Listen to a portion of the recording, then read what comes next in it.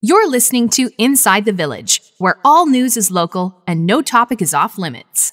So help me, Bob, it's bully in the alley. Hey, bully in the alley. So help me, Bob. Welcome to another episode of Inside the Village, alongside Michael Friscolanti, Editor-in-Chief.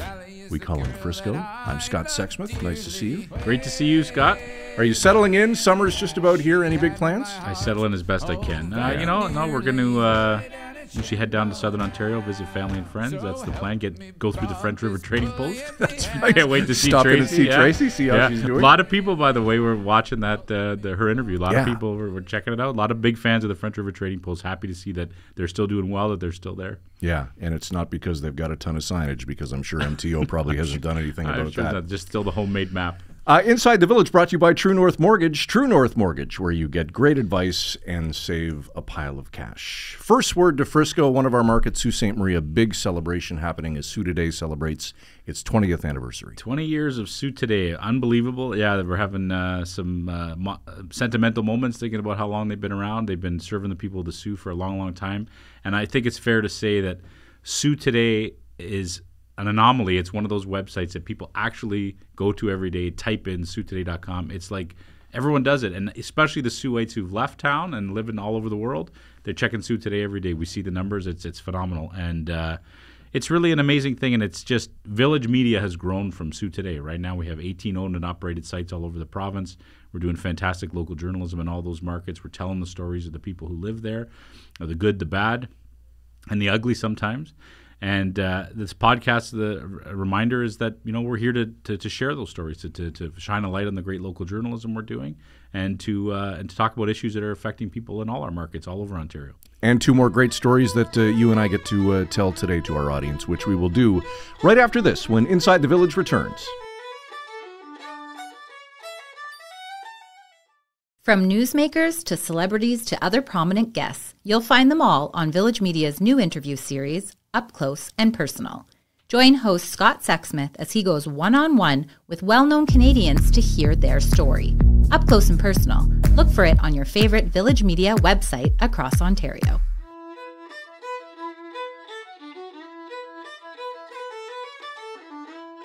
Welcome back to Inside the Village alongside Frisco. I'm Scott. Frisco, we're coming out of COVID slowly but surely, and I think it's safe to say that the last 2 years, COVID brought out many stories, and some good, some not so good, and maybe from the not so good category was the light that has been shone on long-term care facilities in the province. Well, for sure, I think everybody would agree that COVID really blew the lid open on what everyone inside the long-term care industry understood, that this was a disaster waiting to happen, and we saw it unfold. I believe the stats are that 4,500 of the deaths in Ontario were people living in long-term care, which is just unbelievable, right? And a lot of those deaths people feel could have been prevented if certain things were in place. And the long-term care issue is the subject of Village Media's latest big read.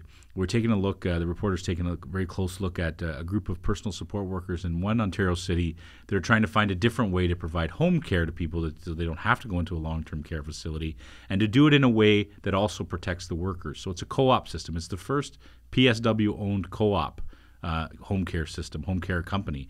And it's a really unique idea. It's getting a lot of buzz. A lot of people are watching to see if this is a way forward in communities all over Ontario and even Canada. Joined on the program now by Danielle Turpin. Danielle is the co-founder of the Home Care Workers Co-operative Incorporated based out of Peterborough, and Dr. Simon Berge, director of the Research Center of Co-operative Enterprises at the University of Winnipeg. Welcome to Inside the Village to both of you. Thank you. Thank you. Danielle, I'd like to start with you, if we can. You've been a PSW for the last couple of decades in long-term care facilities. Can you give our listeners a bit of an insight as to the real story of what it's like inside these homes?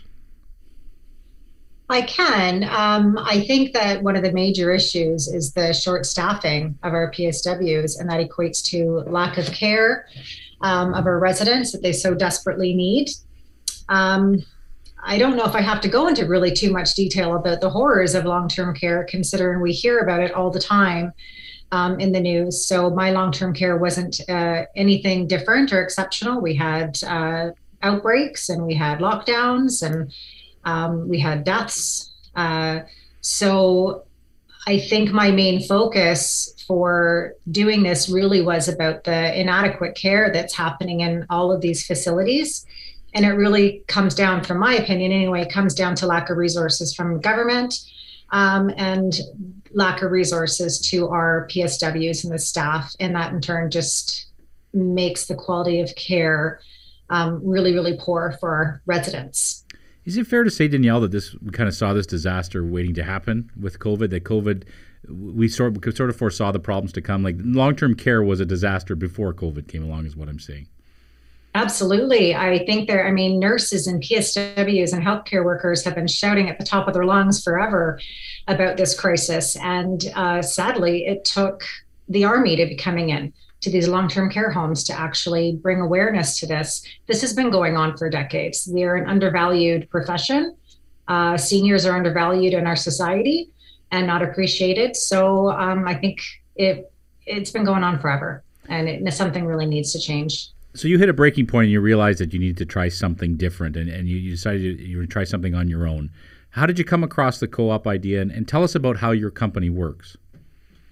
So I came across the cooperative idea. I think I had the idea in my head without really naming it. I knew I wanted to have a fair and equitable workplace for PSWs. I wanted to make sure that they had a voice in their own work environment. Being an unregulated healthcare profession, it really does lead to exploitative practices with employers. So I wanted to make sure that at least in my business, that wouldn't be the case, and our PSWs would be protected and really valued and heard. I kind of started searching different ways in different countries and different models of home care, and I came across the Ontario Co-operative Association and the Canadian Worker Federation or Cooperative Federation. And I just kind of a bell went off and said, okay, I think this is it. This was my idea. Now I have a name for it. And how does it work? I guess nuts and bolts. If I'm looking for something for my mother, for example, how does it work? So the cooperative idea, our home care. So our home care company, it is worker owned, it's PSW owned. It's a not-for-profit. So all you'd have to do if you're looking for care for your mom is to reach out and give us a call. And we provide business and we provide our care, based on the needs of the client. So not based on the service needs of our business. And I think that's one real big take home about the difference between the traditional companies and for-profit companies and ours. So everything is based on the care needs of that individual client. We hire based on that. And our main goal really is building that meaningful relationship that establishes the trust within the care provider and the client. So we are able to provide that quality care to our to our clients. Danielle, if you could maybe explain to Frisco and I and to our listeners how the payment schedule works if we're looking at putting one of our parents into a facility that falls under your co-op. How does that all work? So right now we're private, not-for-profit. So our clients, we just invoice them based on the hours that we've serviced them, and they pay us. We're not government funded, and we don't take any government contracts at this point. However, there is opportunities for direct funding to clients based on their eligibility criteria that they would meet through the LHIN or community home care agencies. Mm-hmm. Simon, can I bring you into the conversation and ask, you've helped Danielle with this. You've talked a lot to her about this idea. What's the benefit for the clients and for the workers? What's so beneficial about this idea? Well, co-ops basically change the dynamic within the system. Instead of focusing on profit and shareholder needs, co-ops focus on worker and client needs. So as Danielle mentioned, within the cooperative, they are worker owned. So it's up to the workers to vote on what care they want to provide, how long they want to spend with their clients, whether or not they want to create a relationship with their clients. They're not motivated by, we have to get this job quickly in order to reduce costs for labor, to ensure that shareholders get profit, right? So this provides all the workers and the clients with voices in the system. Right now, the system just doesn't hear clients. It doesn't hear workers. They've been screaming for decades that this system is broken, and no one's really been listening. Simon, how does it fit into the bigger conversation we're having? Obviously, since COVID, everyone's sort of trying to come up with a better way to do long-term care, to do elder care in this country, because let's face it, anyone who's thinking of that they want to go into a nursing home doesn't want to go anywhere near them now, right? It's the last place they want to be. They've all seen the horrors on the news that everyone else has. So how does this fit into the bigger picture idea? How should governments be looking at this idea in the bigger picture of how we deal with senior care? Well, governments really should be listening to those people who are actually engaged in the system. Shareholders aren't engaged in the system, say, for profit, right? They're not putting their parents in homes that they're funding. They're basically looking at what they can get out of the system. Governments need to really refocus the system on what the clients want. And there's been study after study that state that people want to age in place. They want to age at home. They don't want to go into long-term care. Our focus on institutional care, our focus on economies of scale within those institutions really makes us think of elder care as, we're putting them in a hospital, not a home setting. And we really need to change that. Denmark is an excellent example of that, where they create communities of care, multi-generational communities where everyone looks after each other, right? And supports are there for the elderly. They don't grab the elderly out of their homes and say, okay, now we've got to put you all together in this institution where we can provide that care. They actually do that in place, in their home. Danielle, can you tell us what kind of feedback you've been getting from clients? I think that in the beginning, we thought everyone loved this idea. They loved the idea it being a new alternative. I think it was until clients started realizing that what we're saying and what we're selling is actually really what we're doing. And I think that's a key difference. So clients are now calling us because we are a co-op. Clients are calling us and thanking us and saying, you know what, finally, it's about time that somebody is taking care of those who are taking care of our loved ones. So I think the feedback has been nothing but positive from all angles. Can you tell us the size of your operation now, Danielle? How many people work for you and how many clients do you have?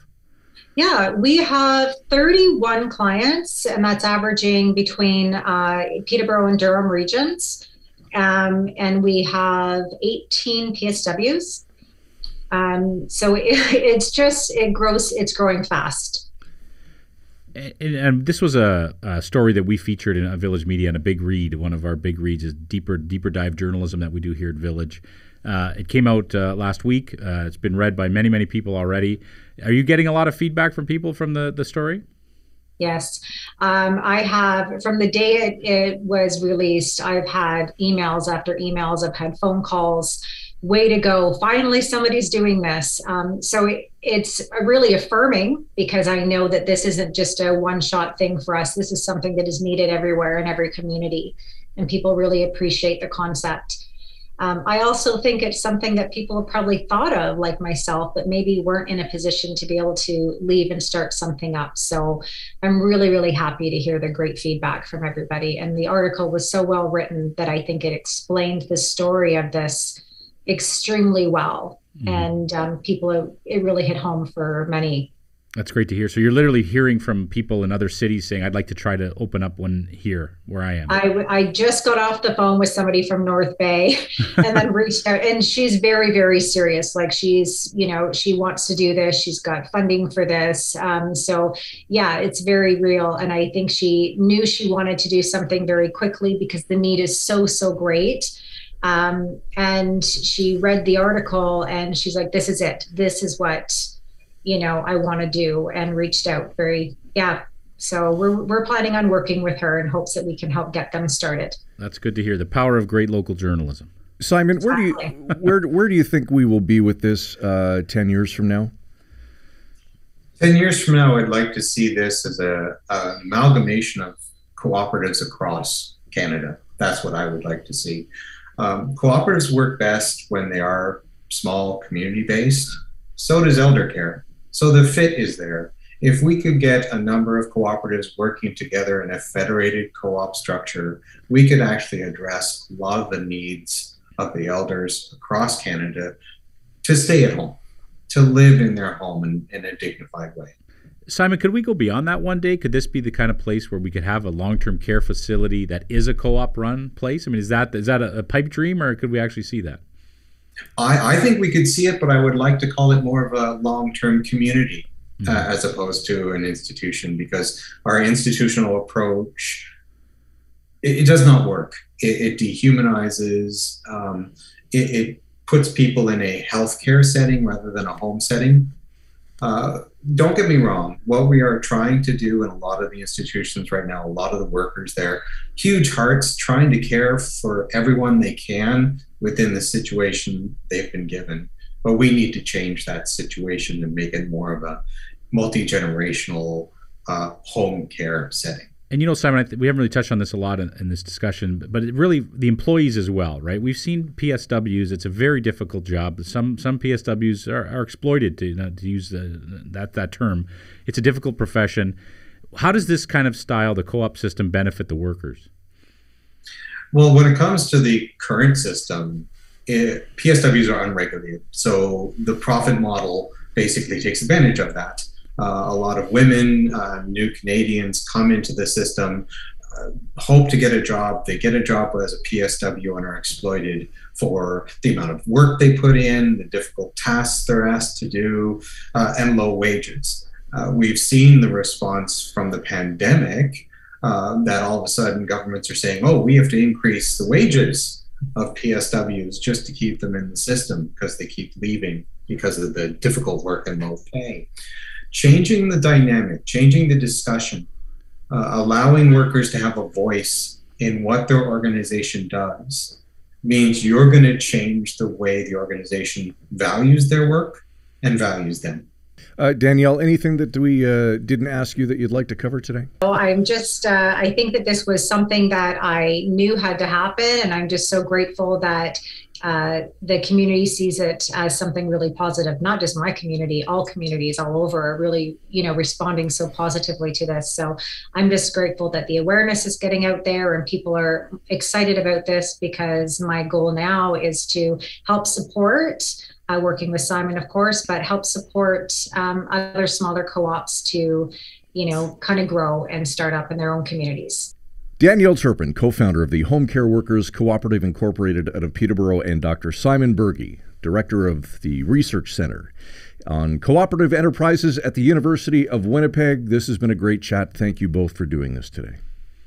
Thank you very much. Thank you. Coming up next on Inside the Village, Frisco and I are going to crack a couple cold ones in support of a great organization out of North Bay. That's straight ahead on Inside the Village. She had my heart, oh, very nearly. For the latest in in-depth features and enterprise journalism from your local writers at Village Media, be sure to check out The Big Read. The Big Read. It's the full story behind the headlines.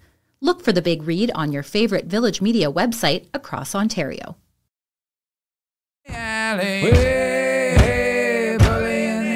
So help me, Bob, it's bully in the alley.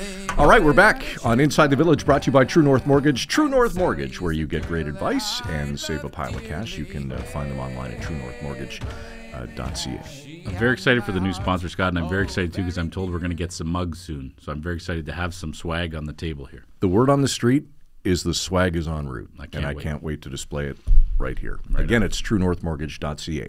All right, let's head down the highway to the Gateway City, North Bay Pride. They do some fantastic work in that community, and of course, this being Pride Month, they've teamed up again with Gateway City Brewery, and it's just a fabulous initiative. Yeah, apparently, the 50 cents from the sale proceeds of this beer go right back to North Bay Pride. They use the money for events and education efforts that they're doing there, and apparently the beer's fantastic, so I hope we're going to get our hands on some. Joined on the program now by Jason Maclennan from Pride out of North Bay. Jason, welcome to the program. Appreciate you taking some time today to join us. Very happy to join you. Now, let's start with the easy question, beer. For the fourth year in a row, a local brewery is selling a special beer, Real Love Golden Lager, to help raise money for North Bay Pride. How did it all come together, and what does that kind of high-profile assistance mean to your group? Well, it actually basically started with Trevor Monahan, who works up at the base, who reached out to them and just asked if there was any way of working with them. And it's been a lasting relationship ever since. So every time we sell a beer, 50 cents comes to North Bay Pride to help us with different events and education. And we've even gotten involved a little bit in politics, as you may know. Yeah, I think you held a debate. Is that right? During the provincial We election? have. We also held an Ontario political party debate too in Toronto. How did those go? Interesting. We need more detail than that, Jason. Don't leave us hanging. It's good. It's good. It's just a different voice being heard than the usual politics and platforms and stuff. So it's actually kind of nice. So some really good questions came out.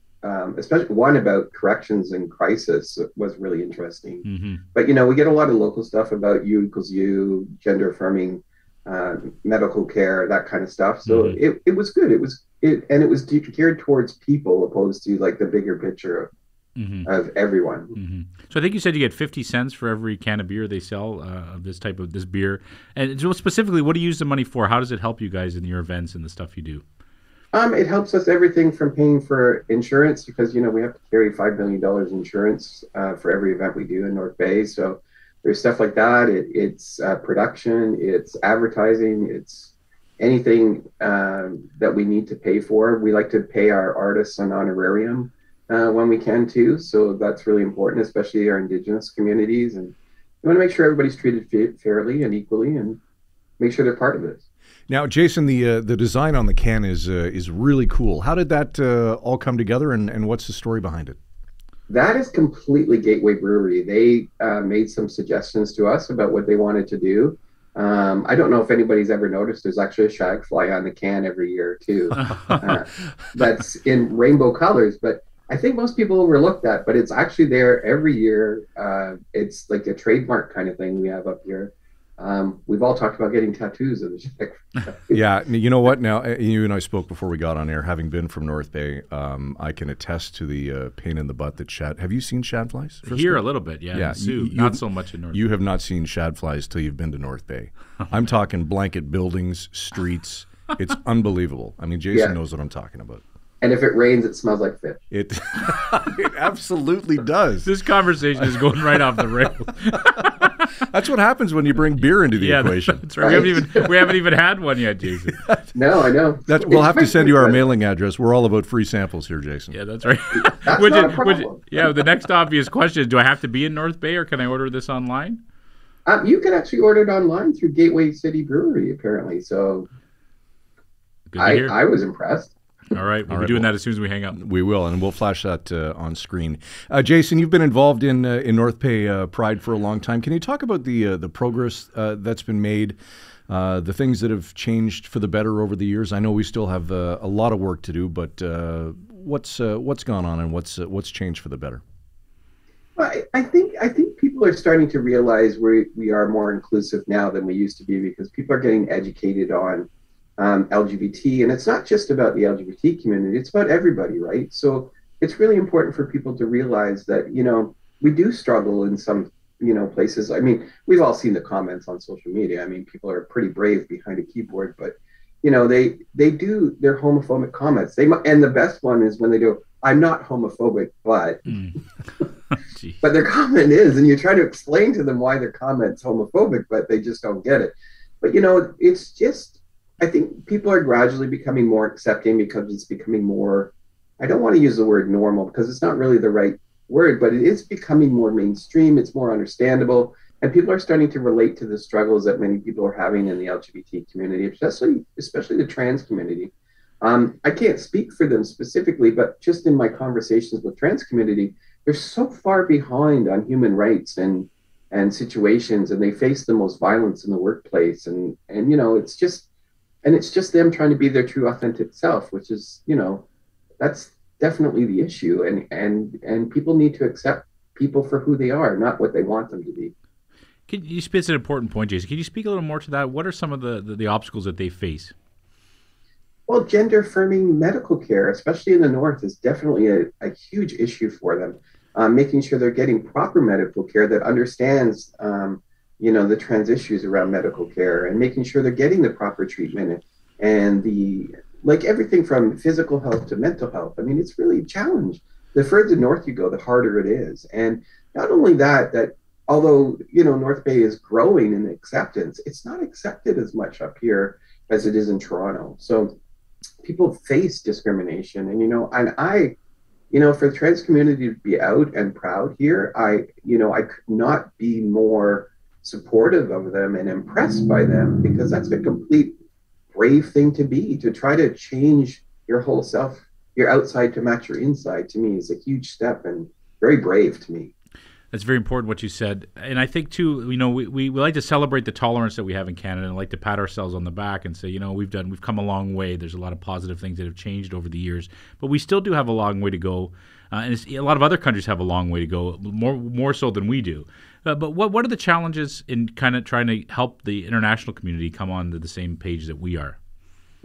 Well, funny you mentioned that. Mm-hmm. Yeah, amazing timing. There's actually a UN thing we're doing right now to promote signing, because there's the UN has a stipulation every year of human rights around LGBT community. And what's happened is that some people have left that committee, and now there's people sitting on the committee like from Saudi Arabia and Uganda and those places that are very anti-LGBT. So we're trying to get them to abstain from the vote so that they can continue working towards, equality around the world. But it's still illegal to be gay in 68 countries around the world. And how disturbing is that? I mean, you don't see that fear for anybody straight. Like, you can be straight anywhere and not have a problem, but you can't be gay in 68 countries around the world. And people seem to forget that and some of those countries, it's the death penalty or life in prison. We hear so much about Pride Month being a celebration, but in a way, when you hear a stat like that, you realize it is as much a protest still, too, isn't it, Jason? It's very much a protest. It is. I think people forget the grassroots of Pride. Pride is a protest. It was about equality. It was about fighting to be treated equal. It still is. So when people are complaining, about why don't we have a straight pride or why don't that? Well, you're not fighting for your rights to be straight. Like, that's not the issue. The LGBT community, and many of them within that, especially marginalized voices and people of color and that are part of the community, really do struggle a lot about being equal. And I don't want to take my kids to Pride Toronto parade. It's still a protest. So there's a lot of shock value. I mean, we're a little bit more reserved in the North when we do ours, but it's meant to be shocking. It's not meant to be, it's not the Christmas Santa Claus parade. That's my best way to put it. That's a good point. You talked about some of the homophobic negative comments you receive. Are these things that you're getting daily on your group's Facebook page? I mean, how often is this coming? I find it really interesting. Anytime we try to do something like a debate, or we try to do something that's really out of the norm for a pride organization, that is when we get the hit with the really hate comments. Well, what do you know about politics? But it's quite shocking when you see like someone like geriatric up there in drag and then moderates a debate, and it turns out to be one of the best debates they've ever seen. I mean, it's funny talking to Anthony Rota today this morning about something else, and he said, that was one of the most fun debates he's ever had. And he said it was just good enough and it was exciting. And he really appreciated that we actually did that, so, and it's been a challenge to get leaders on board with this concept. Like, they want to do the same old debates with the same old questions. And it's like, nobody cares anymore. Yeah. I think the answer would be to serve the beer at the debates. You know what? That and edibles, I'm thinking, is the way to go. That would make it much more interesting for all of us. We've definitely gone off the rails. It's one of the best interviews we've ever had on the show, Jason. It's funny, Jason, when you say people comment to the effect of, I'm not a homophobe. That's like saying, I don't want to sound like an ass, but I guess if the shoe fits. 100%. Right. Like, I mean, like, what are you going to say next? I have a black friend or I have a gay friend? Like, yeah. Exactly. It just gets worse. Yeah. Jason, just out of curiosity, the beer, it's for sale just for Pride Month, or is it a year-long thing?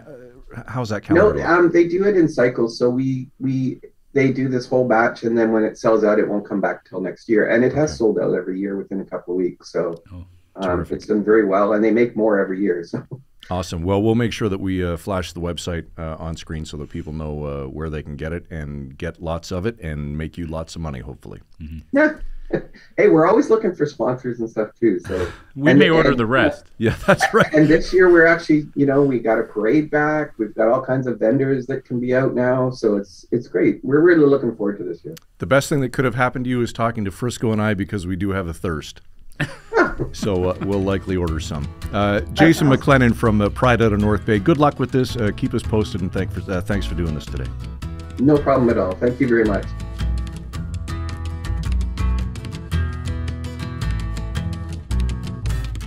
For the latest in in-depth features and enterprise journalism from your local writers at Village Media, be sure to check out The Big Read.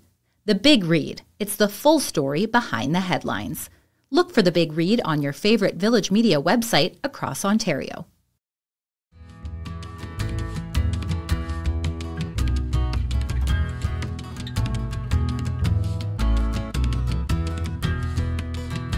Back to wrap on this episode of Inside the Village, brought to you by True North Mortgage. True North Mortgage, where you get great advice and save a pile of cash. What a great chat with Jason. Great initiative and a terrific guest. And, of course, Simon out of the University of Winnipeg and Danielle in Peterborough. Great show today. Yeah, a lot of positive things, right? We're learning some things that are going to be beneficial to the community, not necessarily a negative thing, which is nice to see. Yeah, and I'm so excited about the great staff at Sault Today and Sault Ste. Marie celebrating their 20th anniversary.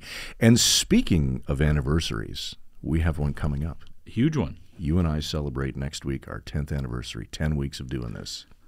It's shocking. I still Not only is it shocking, they have yet to find a way to cut us. Yeah, it's amazing. It's amazing. But I guess, few people are listening. Makes you wonder when the other shoe's going to drop, doesn't it? Yep. InsideTheVillage.ca is where you can find all episodes, of course, across the Village Media Network and wherever you get your favorite podcasts. For Frisco, Michael Friscolanti, Editor-in-Chief here at Village Media, I'm Scott Sexsmith. Thanks for listening. Talk to you next week. Number 10.